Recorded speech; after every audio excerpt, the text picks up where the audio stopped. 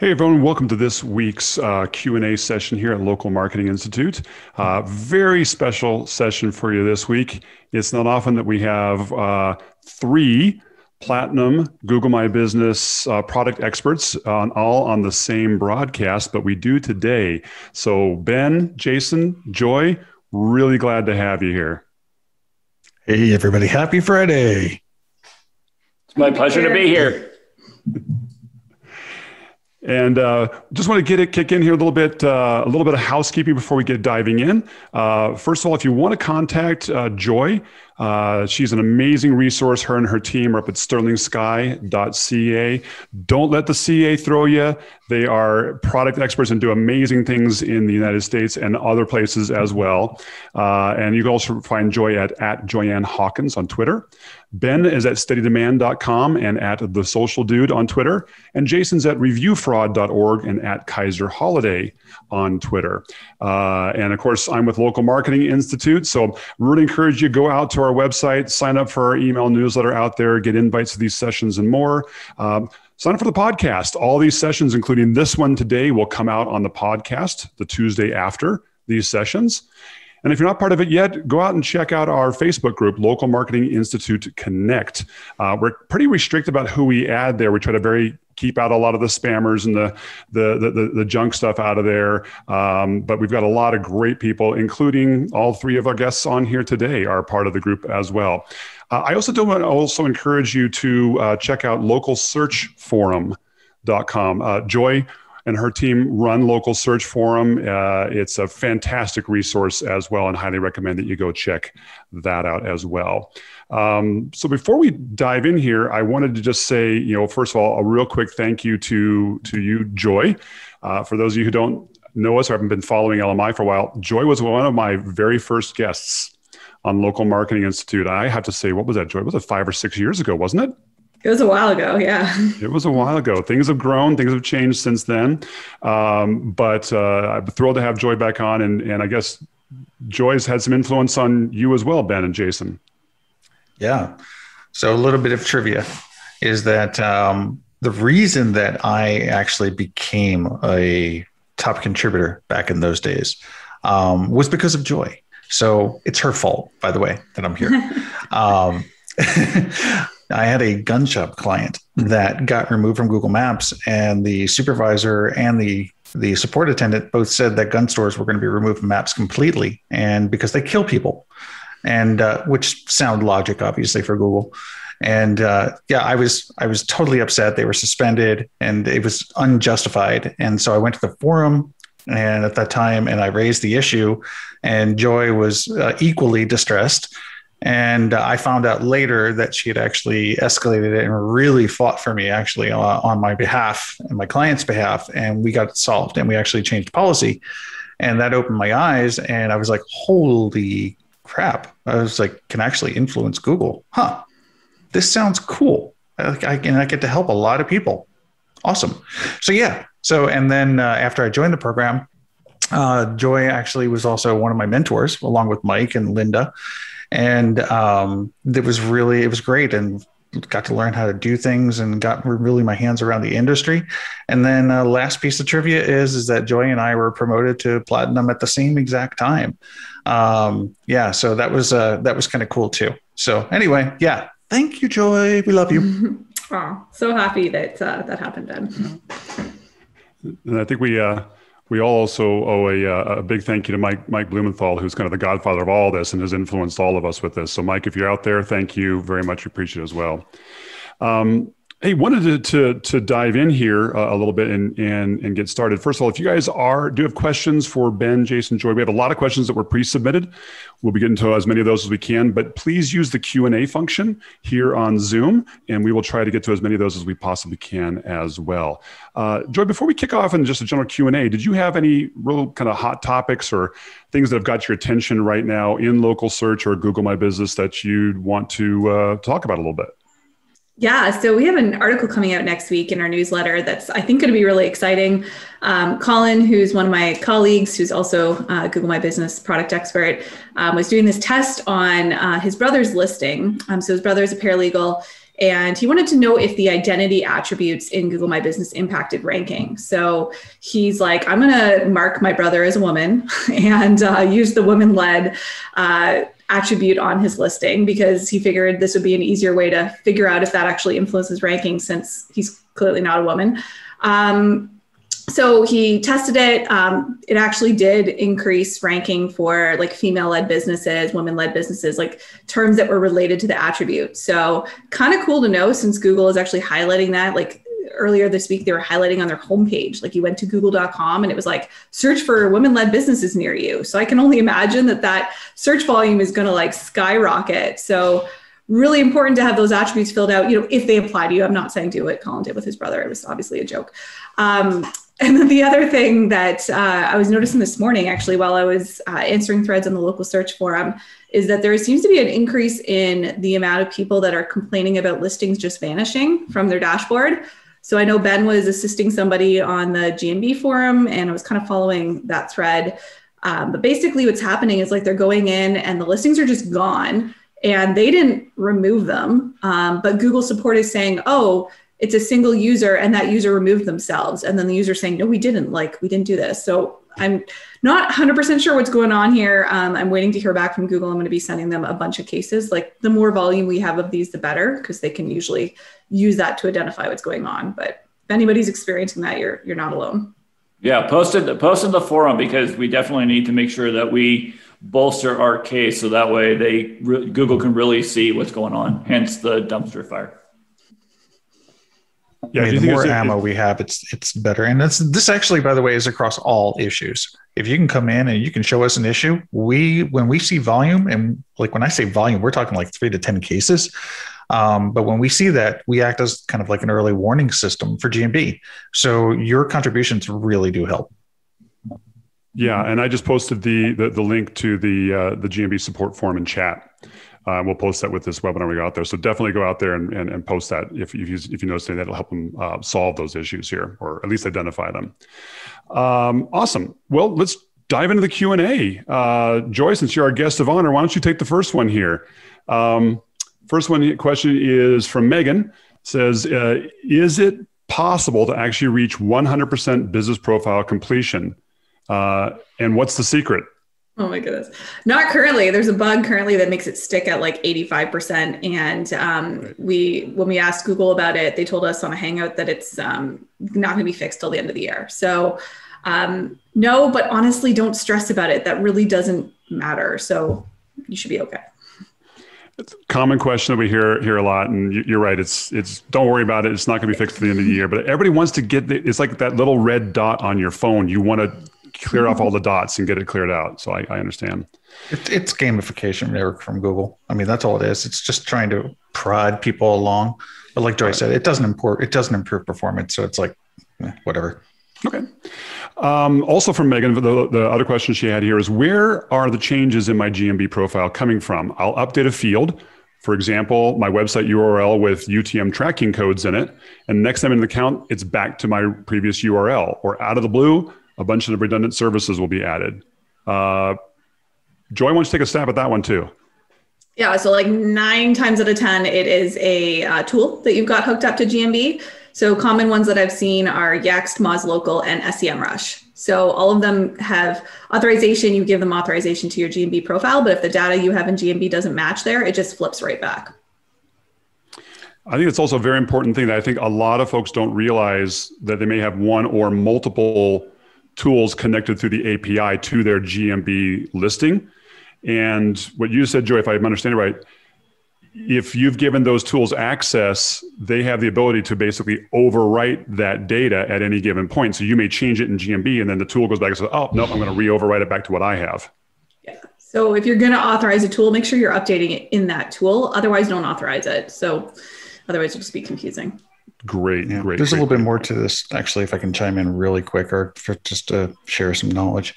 So as far as the services go, what that issue actually is very specific, and it's a one-time issue. Google's just basically trying to suggest more types of services that you can use, and they also show up in the justification. So it's actually very useful. However, if you don't agree with them, just go ahead and remove them. Again, Google's just pre-populated this. It has nothing to do with your website. So just remove them, and Google will not put them back, by the way. So it's a one-time fix. The secondary thing I just want to bring up really quick is a lot of people don't understand this and know this. What Joy said is 100% correct. However, there are different kinds of updates that you get. The first one is where it's going to be struck out completely, and then it's just going to, it'll be straight orange update. That's actually a Google update, where Google's saying, no, we think this data is this. That can actually be a citation issue. If it's struck out in gray, that is actually a user's suggested edit. This can be discarded or it can be overridden. And then if you see struck out in orange means it is a suggestion actually coming from Google. And this can also be discarded. And the other thing is if it is a data issue, then you have to go to GMB support directly to get them to fix the data on their end when they have to work with the engineering team. There we go.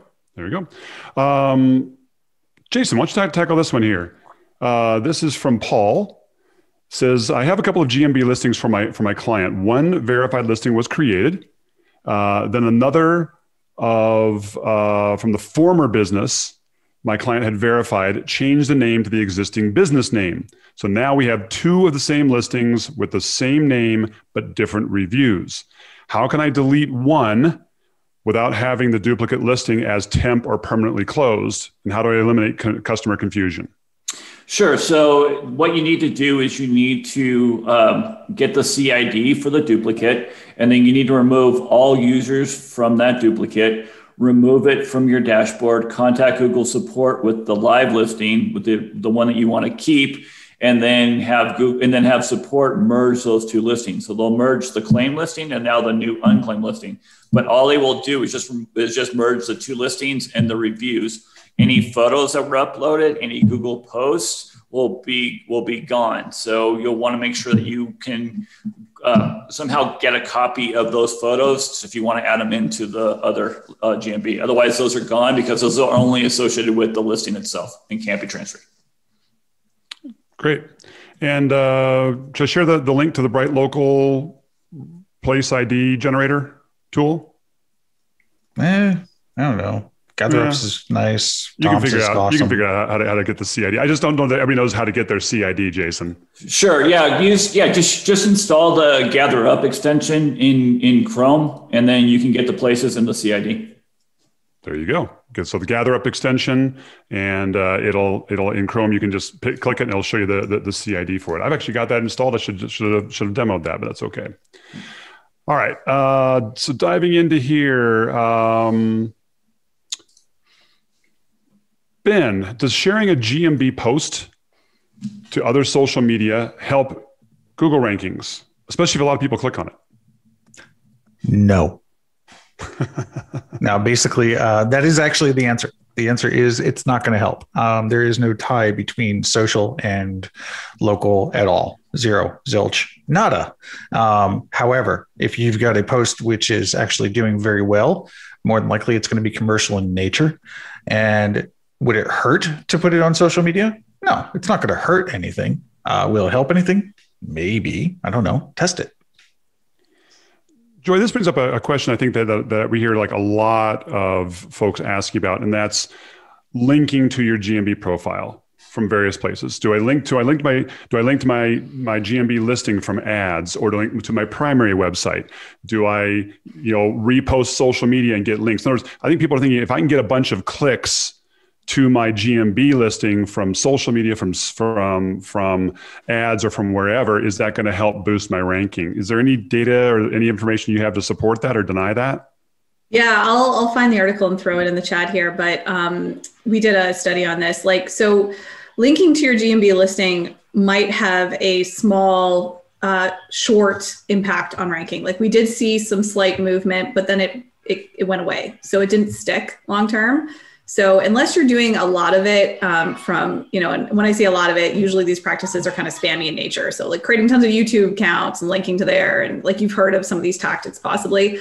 I think they might work, but not long term. And I think like link building is hard enough. If you're going to do link building do it for your site, because that's going to help not just Google My Business, it's going to help organic, it's going to help organic anywhere else, like on Bing and DuckDuckGo or whatever. Like it stretches way further. And honestly, link building is tough. So like, it's not easy to just go get links unless you're getting garbage ones. And those ones don't really do a whole lot to move anything. Yeah. Jason, any thoughts on that? Yeah, I mean, I listen to all of the black hatters, and they're like, send bot traffic to your GMB. But from what I'm hearing right now, it sounds like that tactic's been shut down by Google. So I think Google sussed it out. But yeah, like Joy says, and I say it all the time, don't build links to your GMB profile, send it to your website because you own your website. GMB is a rented property, so it's just rented space. But yeah, any links you build to your website is going to pay off in dividends if they are, quality links. Great. And Joy just posted the link to her article in the chat, so check that out. Some more information on there. This ties a little bit to, a question of the GMB website. So we actually had a question from a couple of different people who have submitted this about the GMB website. Should I create the GMB website? Obviously, for you who don't know this, within Google My Business, you have the ability to actually create a very simple website that's based primarily off of GMB data. And should I do that? Does it compete with my main website? And where should I link? Should I link my GMB profile to that site? Should I link it to my main site? And should I drive links to which site? So you want to talk a little bit about that? Joy, why don't you let's start with you on that one. Yeah, so I mean, for most of our clients, we don't bother because the GMB website doesn't rank very well. So for example, if we're dealing with a competitive space like a dentist or a lawyer, even for a branded search, that site doesn't rank well. So we don't bother, but I have heard cases, if you're in lesser competitive industries, it might help to create it because it's like an extra citation and it does get indexed and maybe ranked for a branded term. But definitely, like I would say, if you're choosing between linking to your website versus linking to a GMB website, definitely link to your site. Like you can control way more when it comes to ranking. You can do SEO on your site. You can't do SEO on a GMB listing. And like, I don't remember who said it, Ben or Jason said, like it's a rented space. You don't own it. So why would you, they could shut it down like they did Google Plus. You never know. Very, very true. I'll be a little bit contrarian because we do actually implement the GMB website for all of our clients because it doesn't take any time to do it. There's only one mistake that can occur, and that's if you don't uncheck a box, right? That'll replace your domain with the GMB website. So as long as you don't do that, it's fine. I look at it like it's almost like an auto-updating citation in a sense, because all of the information in GMB is going to update there, the posts, the photos, the reviews, all of that. And I also don't think it is a horrible idea to toss one or two links at it, maybe even internally from your own website, because it can actually rank decently for your brand name. And the last thing is why I think this is valuable and why we do it for our clients is that we have actually had clients who have said, hey, we have had a conversion come from the GMB website because we'll use some UTM tagging, which you can add links to certain areas in the GMB website. And so, even if it only drives one extra conversion, maybe a year, it's still worth it, especially if you're not paying for the links, but you shouldn't pay for links, by the way. I think from what we've all talked about for this about a long time, it doesn't hurt to create the GMB website. It doesn't necessarily help a whole lot. What I do, but I totally agree with all of you guys saying that if you're going to do any linking from social media, from ads, from anywhere else, link to your main website. That seems to be the unanimous best practice here. I think the other question I had regarding the GMB websites is, it's not a question, it's an observation. It seems to be one of those things that's like, a lot of the snake oil salesmen out there will use GMB websites as kind of one of their insider secrets that no one tells you about, and they'll iframe it in the main website to try to create this Google authority link stacking, right? Or these Google Cloud links service stacks that you'll see out there. Any legitimacy in any of that stuff, or is it truly just snake oil? Snake oil. It's that geo juice.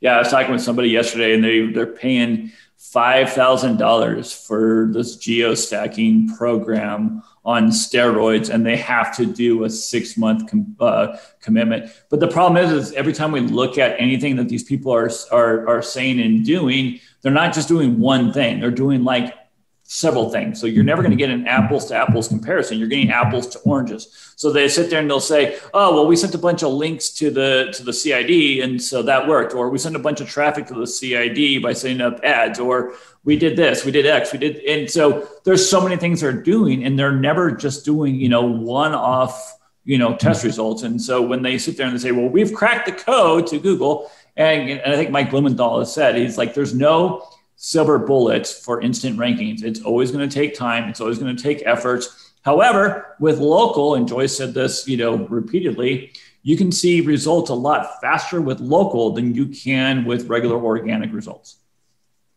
We've seen it work. So there was a site we were tracking actually in Toronto for it was like SEO Toronto or something like that.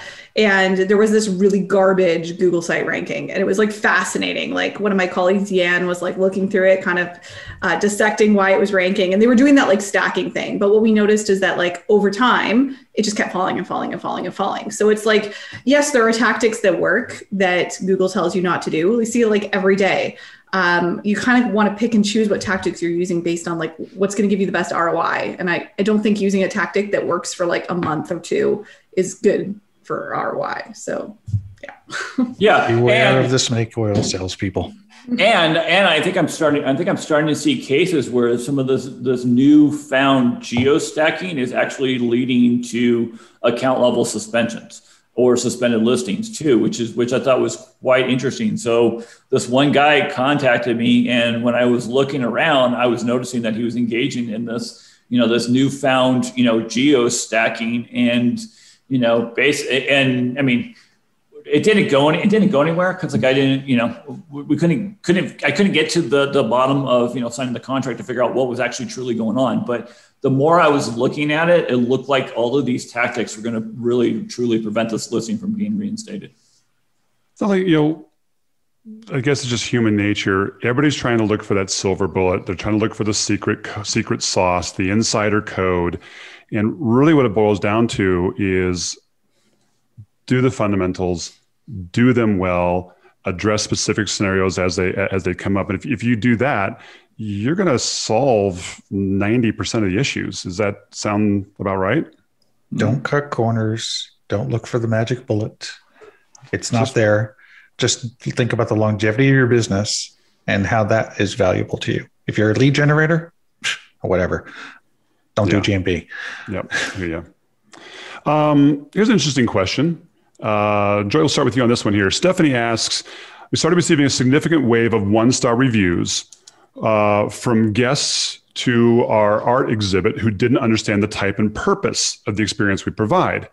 Our non-traditional art exhibit focuses on photo. This has stifled our overall review score. We're down to a 2.5. We're taking this as an opportunity to tweak our communications. But what are some other solutions to this issue? How can we best recover our reputation in Google? Yeah, so unfortunately, Google wouldn't remove reviews like that because they don't violate their guidelines at all.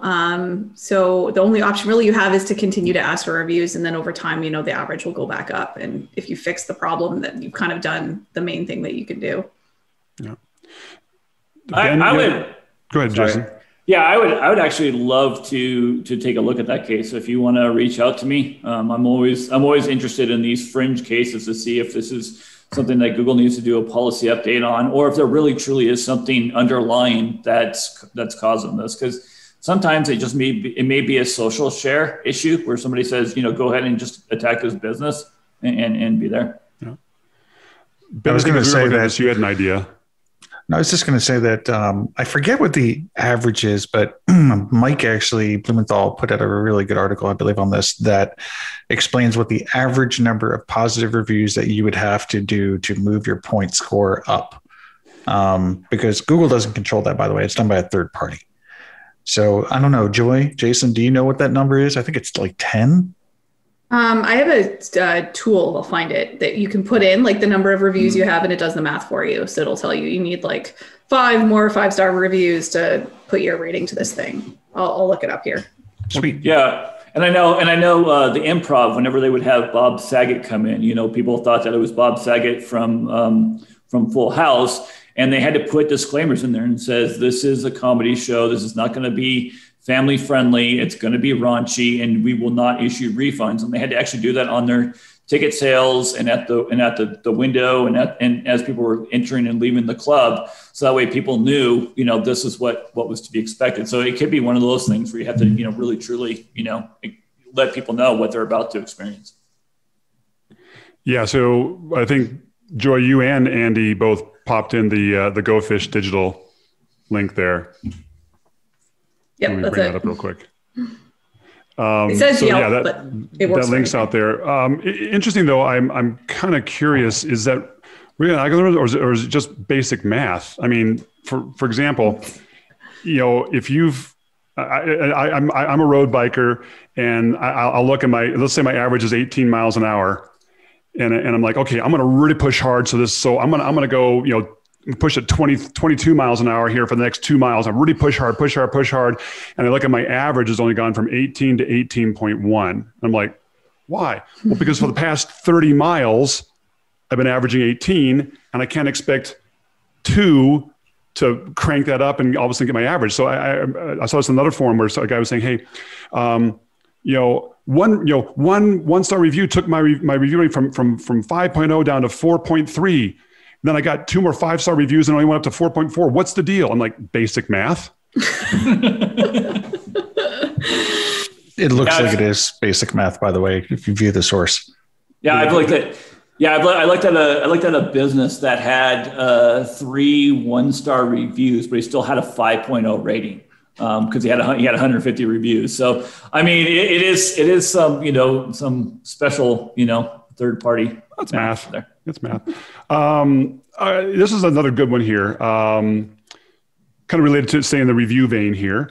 Sharon asks, how should I best respond to a bad review? I seem to see a lot of conflicting information about that, specifically this kind of review. And there was a person who said the review was, and I want to put some context around this because the reviewer's name was, I Hate Karens. Okay.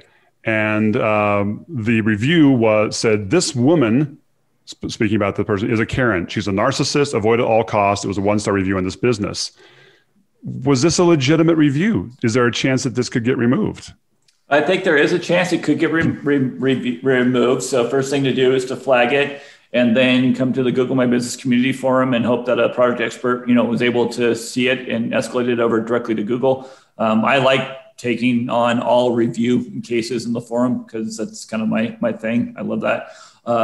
But yeah, when it comes to responding to this review, you want to reply in a polite and professional manner. Remember, you're not just addressing the reviewer, but you're addressing your potential customers. Everybody's going to read that review and know that this person has some personal beef and they're going to discount the text of that review. But you also want to make sure that you're putting your best foot forward. And so you want to be like, hey, I'm so sorry that you had a problem. Please reach out to us if you would like to discuss this, further. So that way you look like you are the better person, right? You've kept a level head. If you were to go back and say, yeah, you're calling me a Karen, you're a Karen, and you start slinging mud, well, then it's just going to add more credence to that review. And it's going to do a lot worse. You're going to do yourself a lot worse and put yourself in a bad light. Joe, you want to comment on the link you just put in there? Yeah, this is Mike Blumenthal's article. It's like super old, but I reference it all the time. So those are the steps we follow. I'm also looking up a thread that was on the local search forum that's hilarious, that gives examples of bad responses. It's really entertaining. So I'll find that and post it as well. I just did one of those on, what was it? Gather Up. Yeah. So there's some good ones out there. There's a local search forum. And then I also put the one that we have an article on this as well that we wrote. So bottom line, some good advice out there. But unless it flat out violates Google's guidelines, or you can prove that it was a fake review, it's difficult to get it removed. Well, and then this could also be one of those cases where you can actually sue them for defamation because they called you a narcissist. So they actually took it a step further from just saying that he had a bad experience, but they're actually name calling, and then that's for you. But it costs money to do that. It does. And there's something about the battle and the war. Be willing to lose the battle and win the war on some of this stuff. Mm-hmm. I'll leave that as it is. I don't know if you guys, I did a article recently for Search Engine Land, and that's a case in Michigan where a lawyer sued for reviews from his competitor. And it was interesting. I actually read through the court documents, and they were able to prove the identity of a lot of the reviews. So I guess throughout the case, those got removed, but there was one where they couldn't prove the identity. And the judge actually ruled that like they weren't going to take it down. They're like, even if it was a competitor, because there was no text in the review, they decided that a 1-star review with rating with no text was not against the law. Like, it's crazy. I'll grab the link for that one too. Yeah, that was a great case. Yeah, excellent one. Here's a great question. JB, why don't you tackle this one? Can we update the located in section in a GMB listing? Again, for those who haven't seen it, sometimes you'll do a listing and it will say located in this particular shopping center or this particular other building. So is that editable? Well, not by users. You used to be able to do that directly on GMB when you were logged in, and you could add that you were located in, such and such shopping center. Or if you were added incorrectly to the wrong place, you could, do a suggested edit to remove it and put it in the right spot. That actually hasn't worked for over a year now. So what you have to do is you have to actually contact GMB support through Get Help and have them go ahead and remove it. They can easily do it, but yeah, we don't know why Google is not allowing us to do edits to add it or remove it. But it hasn't worked. Joy and I were working on a case once where a business was actually put a block away and across the street, and we had to go directly to Google because we just couldn't do it through suggested edit. It was crazy. Joy, let's tackle this one here. Is it okay to use your home address or PO box on your website if your GMB is set up as a service area business? I mean, technically, home address is totally fine. That's up to you if you want to make your home address, public information. PO boxes is a little risky in the sense that, like, if somebody saw your website, they might try and report you. That being said, it likely won't actually result in anything because Google can see what address that you used on your listing. But I would say, like, if you are going to put a PO box on your website, just be clear, like, this is our mailing address only or something. Yeah, we had it. I was going to say, go ahead, Jay. Sorry. Yeah, we had an issue last night where a guy came in and they had their PO box listed on their website and they were being impacted by the Kansas bug. Well, we couldn't help them fix the Kansas bug until they actually told us on the public forum what their private residence was that they were using for their GMB listing. And even when we contacted Google actually had a different address that they were seeing that was supposed to be associated with the listing too. So it can lead to a lot of confusion when you do it that way. Yeah, I will say this. One of the best practices is if you have a service area based business, then do put down your service area, your primary service area, which is the city and the zip code in which you're actually verified at. That's the only reason for that is basically because Google does integrity checks where they will scan the website. They'll look for that on your contact page or on your footer, et cetera. And so if it's there, you have a better chance of, not getting suspended sometimes. And again, just to clarify, we're talking about the address on the website, not the address they put into Google My Business. And if I'm understanding right, you're saying that, hey, there are cases where having the address be the same that you're using in both, even though the service area business, it's hidden on GMB, helps if there's any problems because they can then validate those two together, right? But there's a lot of, I think, service area businesses that maybe they do operate out of their home, and for a public facing mailbox, they want a PO box. For GMB, they may have actually used their home address behind the scenes, but there's a service area, so not violating the terms and conditions.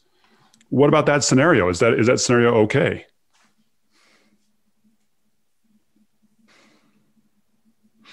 I mean, you can put whatever you want on your website, right? So the only thing that could technically get you in trouble is what you used for the address inside GMB. But I don't think there's any issue having a PO box on your website as long as you clearly say this is just where to send mail.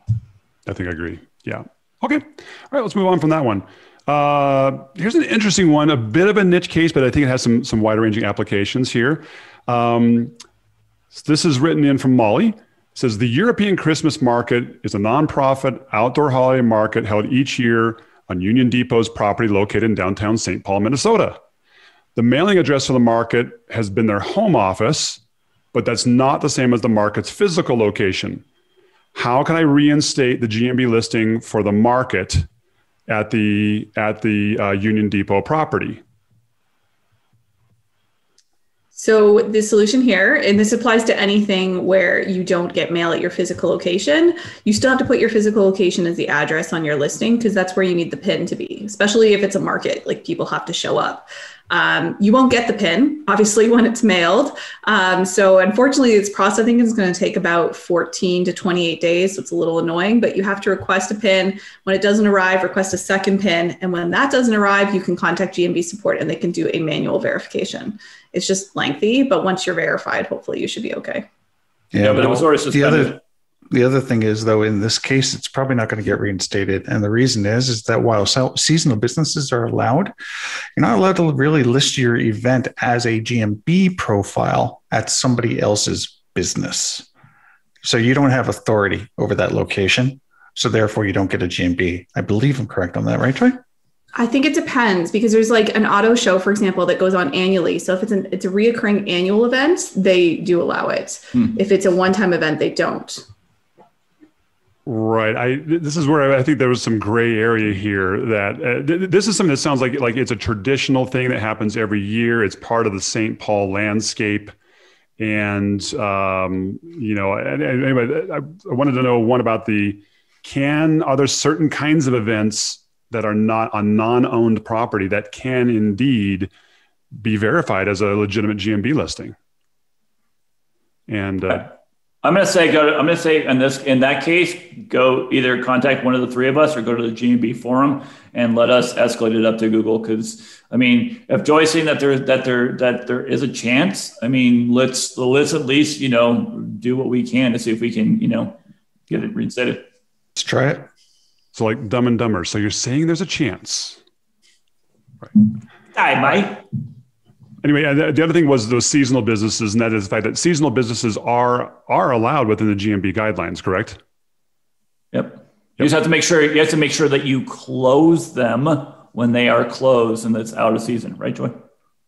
Yep. Okay. Ben, let's kick this one off to you here. I have a independently owned and operated franchisee. How should I manage my GMB listing? My take is it's not the same thing as an additional location of a business. So the franchisee's GMB should be their own, not owned and controlled by the franchisor. Is that correct? So there's a couple of different schools of thought on this. I'm just going to go based on my experience. And that is that when you have the franchisor and the franchisee relationship, you have an agreement that you have with the franchisor. And if the franchisor states that you will handle your own marketing, then you, in a sense, could go ahead and create the GMB listing by yourself. I have quite a few franchises I work with that do that.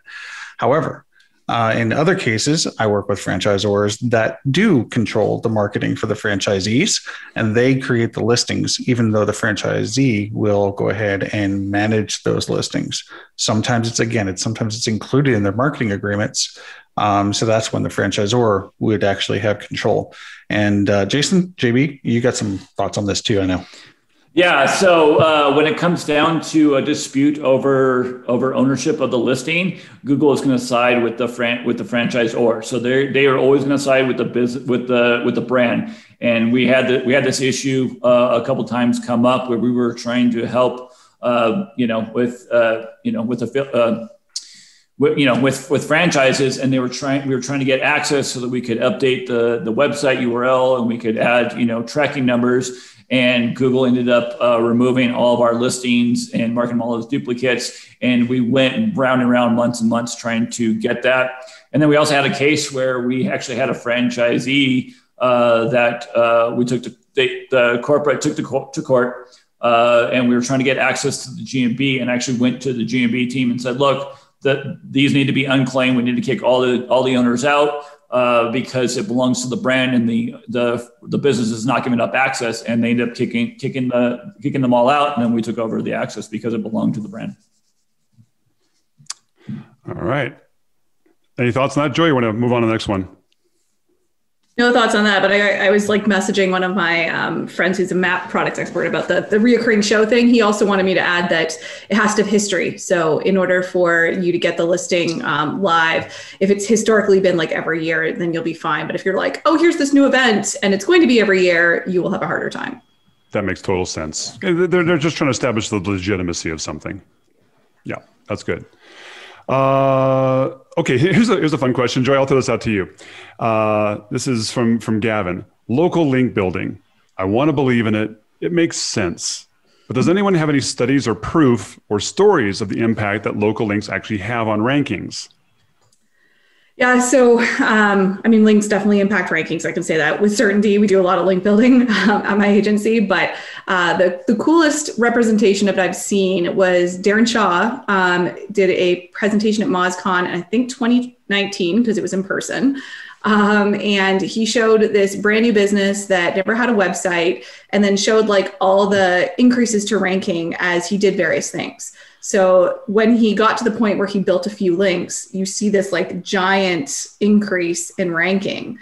But what he showed, which I thought was really fascinating, is the second batch of links he built after that did not have the same impact. Like it didn't have that giant spike. So I think with link building, like it's important, but you definitely will see more of an impact from like the beginning parts. Like if you get a really good link, then necessarily you won't see that like continue to increase at the same rate, if that makes sense. I'll share a quick story. I think I've shared it on the LY before, but that is I ran about a 3-year experiment with steady demand in which I just had a GMB profile. I did nothing with it except for posts, basically, and all the general optimization, but I just left it alone. And it didn't rank at all, by the way. I mean, it's like every once in a while it would rank for Gmail, and long reasons behind that one. Anyway, however, I did go to invoke the name of Darren again. I did go ahead and buy some local links through Darren through Whitespark, and only did 5. We're talking a $25 investment, by the way. So once those links were built out, I actually started seeing queries inside of Google My Business Insights. And we're talking like about 50 queries. And it was starting to pick up all sorts of things that I had been building over the years, with steady demand. So, and it was finally getting picked up. Local links is actually what moved the needle. Yeah. And I think it's also an interesting thing because local link building is linking back to your website. And people want to know, well, does that impact my GMB listing? And the answer I think that we've all seen is that yes, it does, because Google is looking at the overall authority of your brand as a whole. And so the links to your website actually do have a secondary benefit in impacting your GMB listing. Am I correct? Correct. Yep. And I've said it time and time again, and Joy's done studies where depending on how you're optimizing your GMB, like what page you're linking to on your website and how your website is optimized, and anything you are doing with your website will always have ripple effects with your GMB listing, and it'll pay off dividends, especially with local link building. We had a franchise. They opened up a location. It was struggling for a while. We said, hey, why don't you go and do some local sponsorships? They did a bunch of local sponsorships. And next thing you know, they started dominating their market, and they shot completely up and dominated their market. So it does work. There's a reason why we say, do these local links, get in the Chamber of Commerce, get with the BBB, do local sponsorships, get your name out there. Like it all pays off. It's all that marketing, like that thing I shared in local, in LMI, this week about that one prank, but you saw how that prank paid off dividends just by doing marketing, and then they used it for good. So, yeah. All right. I'm going to try to go here to a rapid fire round here if we can. Try to get through as many questions as we possibly can. All right. We'll round robin it here. Joy, what's the best practice for GMB profile short names? Whatever you want. They really don't matter. Whatever you want. There we go. Short answer. Right. So keywords in the short name have no impact whatsoever. No. Don't worry about it. Okay. And we've talked about before, is it best to link to, for reviews to a short name or to a CID or to whatever? Any thoughts on that? Whatever you want. Whatever you want. Okay. Short names. Easier to remember. Faster. CID. Yeah. Well, here and if you something about a joke of if you get 3 platinum GMB experts in a room, what are they all going to say? Are citation building services worth it? Jason, go. Yes, they will always be worth it. Do it, do it, do it, do it. But don't like get 1,000 citations. Get just the basic set. Gotcha. And guys, I know a lot of questions out here. We have literally a queue of about 30 questions. We'll get to as many of them as we possibly can. We're trying to rip through them as fast as we can. Yes, citation building services worth it. Ben, your thoughts on citation building services as a one-time event or as an ongoing service? One-time event. If your address changes, go ahead and change appropriately. Joy, any comments on that? Yeah, so the only time that I've seen a reason to do YEX would be for big ticket items. So if your average sale is, hundreds of thousands of dollars, like a lawyer, or even a car, like a car dealer, sometimes it does make sense to have YEX. Like it's not one of those things that I'm strictly against. We've seen some benefits from doing that, but if you're not in that boat, then usually it's a lot cheaper to just do manual. Okay. Or if you're managing multiple locations for the same brand, and next thing you know, you got 300 plus locations, it makes sense, especially if you have to change hours on the fly when it's seasonality. Yeah. Oh, by the way, I want to go back on the short name real quick. Andy had a great comment in there. Hey, Andy. His comment was he always recommends for short names on your GMB profile, keep it on brand, like match your Twitter handle. For example, I think that's absolutely the right way to go, in my opinion, if you can do it. All right, Ben, let's ask you a quick question from Paul. With categories, I have one primary category and one secondary in Google My Business. Additional categories that are suggested beyond the extra one always disappear. Why? You look to any kind of tool that you might have connected to GMB that might be Yext, Moz, SEMrush, etc. If they're connected to GMB, they are the source of truth, quote unquote. So therefore, they might just be overwriting your categories. It's not going to be from a suggested edit. It's definitely not going to be from Google. So I would look there. Yeah, he followed up and said that GMB offers up to 10 categories, but they never show or seem to be reflected anywhere. Well, if you filled them in, they're absolutely there. You can do searches. Do a test and add pet sitter, and I'm sure you'll rank for pet sitter in one way or another. Also, what you can just do is go use a tool like Plepper or GMB Spy. And you know what? When you go to your listing, you will go ahead. Yes, Bird Eye too, by the way. And but yes, use those tools, and it'll show you all the categories and the subcategories. Okay. Here's a great one from Jeffrey. Joy, let's tackle this one. Do you know what factors play into Google marking a review as the most relevant? Oh, that's $1 million question. No, nobody really knows for sure, but my assumption has always been interaction, right? Like if people are clicking on a review or reading a review a lot, I think that's what Google's looking at. But honestly, none of us really know. I've seen some evidence as well that it seems to be that it's also, if the review is also related to what the person was searching for, that seems to sometimes bubble up a little bit higher. Have you seen that at all? Not sure. I've seen, for review justifications, yes. When they put the little snippet in the local results, it definitely is matching the query for sure. Right. I'm not sure if I've seen that on the most relevant. We've tried to influence that. We've done various testing, never been successful. So it's brutal. It's hard. Okay. All right. Here's a tough one, a bit of a sensitive one, but I'll throw it out there. Jason, I'll let you tackle this one since you're Mr. Sensitive. What is there anything being done about negative reviews that were left on nursing homes or hospitals during COVID where people unfortunately died? Are any of these going to be allowed to be appealed for removal due to the extenuating circumstances? Yes, definitely. If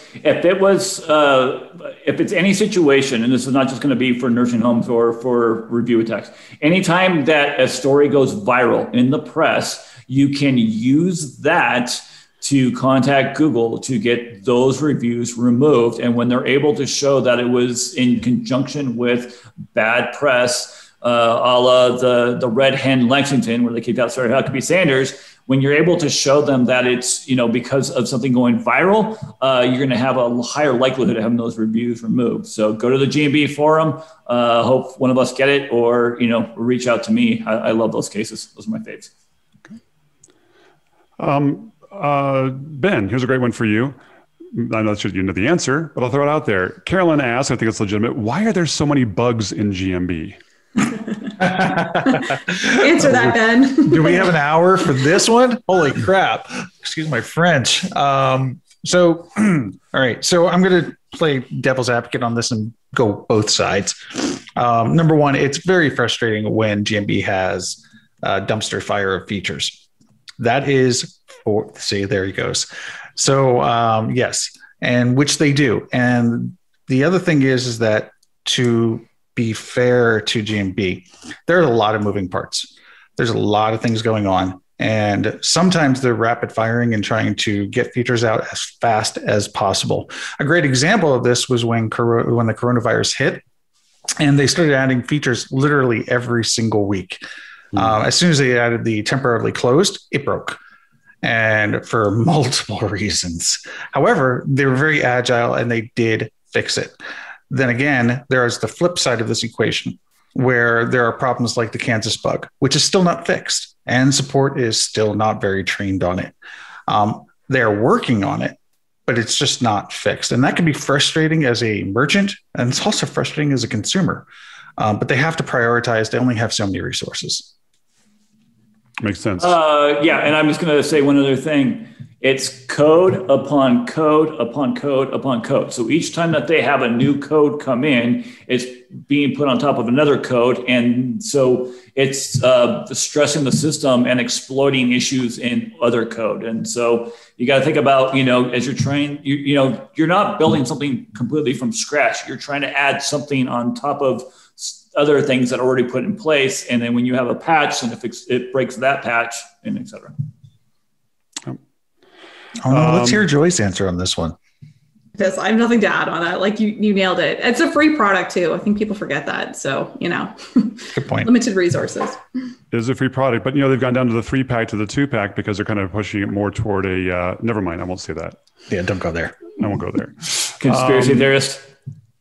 Here's a great one. Jason, I'll throw this out to you here. I've seen other Facebook GMB groups talking about CTR manipulation and other gray tactics. Obviously, these tactics seem to be frowned upon, but what are your thoughts? So many people are talking about doing these things out there. You didn't see because Ben was off camera, but he just flipped off the camera. He did not. No, he shot. No, he shot. No, I shot myself in the head. Oh, I thought you flipped off the camera. I only saw you when you bring your hand down. No. Okay, sorry. Okay, so so what is the value you're going to get out of using the CRT? Tactics. Is it going to increase? Is it going to increase your conversions on your website? It's going to increase your leads, your traffic, and that stuff. No. Does it look nice in Google Analytics? Does it look nice in GMB where you get all this traffic coming in? But if you're not making any money off of it and there's no payoff for it, what is the point of trying to manipulate these metrics if you are not making money at the end of the day?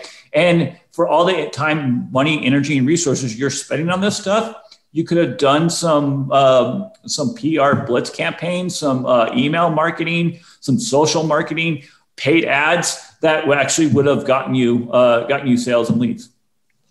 So we talk about this a lot internally. Like this has come up in so many of our meetings at Sterling Sky. One thing I can say for sure, so click-through rate manipulation, I think somebody asked, like, what does CTR stand for? So it's the act of artificially inflating your click-through rate. So you're telling people, go search for this and click on me. It works. It works very well. So I can say that with certainty. The problem is that it's tricky to do it, but usually if you're doing it to kind of trick Google, over time, their system realizes that what's normal does not match what they saw in that time period. So if you're not continually doing it forever, the likeliness of it sticking is very low. So normally it takes a while to make it the impact. It's not immediate. and then you'll kind of see it stick for a bit, and then it'll drop back down to what it was before. So I've monitored businesses that are doing this very closely to kind of watch the trends. The analogy I use is that it's a drug. It may work short term, but then you've got to keep using. You've got to keep feeding it to keep the effects going. And then of course you run the risk of an OD, or you run the risk of getting caught in this case, or something else happening. So I guess it goes back to what I think we talked about earlier. Guys, stop trying to find the tricks and the manipulations and the secret sauce and all the other things you see in all these Facebook ads. Ignore that and just do the fundamentals, do them well, and execute well and work hard. That's going to have the best long-term results for your business. Okay, I'll get off my soapbox. Preach it. Sorry. Okay, here's a good one here from Terry. Our previous administrator for our Google My Business account has left. How do I change the email to get the reports? I think there's a bigger question is, how do you get access to that administrator account? Right? Joe, you want to tackle that one? Yeah. So if you're trying to get access to the account, that's a different question than if you're trying to get access to the GMB listing. Getting access to the GMB listing isn't difficult. There's a process for it. You basically try to claim it. They contact the existing owner. When they don't respond, Google lets you claim it. So it's fairly straightforward. I think it takes, like, depending on what type of business you are, it'll take anywhere from 7 to 14 days usually. If you're trying to get access to the account, that's trickier because they usually deflects back to like your backup phone number and things like that. So you may need to go to the Google Accounts forum. It's a different forum than the GMB forum. Great. But I think to answer the person's other question, part of that question is that if I remember correctly, the owner is absolutely going to get insights.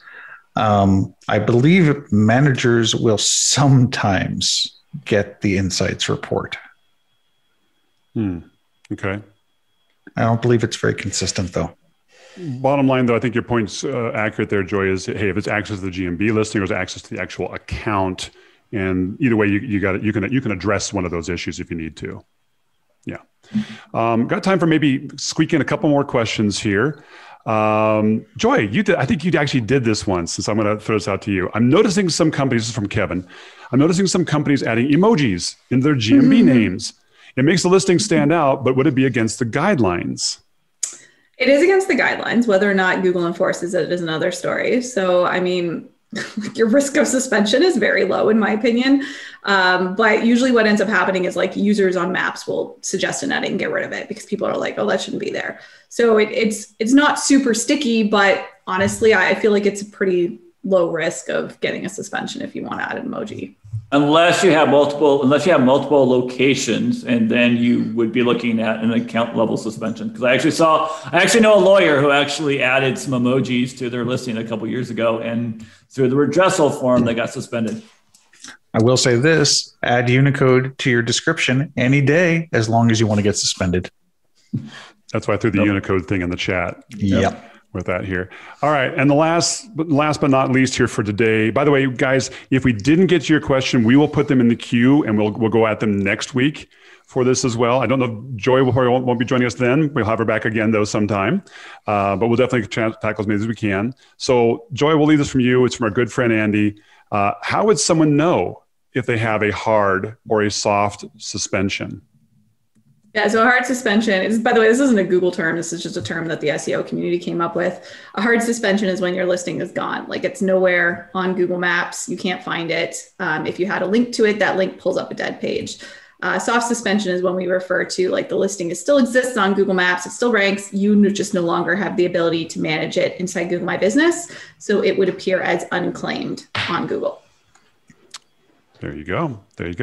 Well, guys, we could probably go for another hour or so here, but I want to be respectful of our guests' time. And thank you for all your time. We really appreciate it here. These recordings do come out next Tuesday, and they'll also come out on the podcast. So check it out for there. But thank you all so much. And Joy, thanks for joining in with us. It's as a pleasure, as always. Always love having you on. Ditto. This is fun. Jason, thanks, Ben, Joy. have a wonderful weekend, and we'll talk to you all next week. Bye all. It was my pleasure.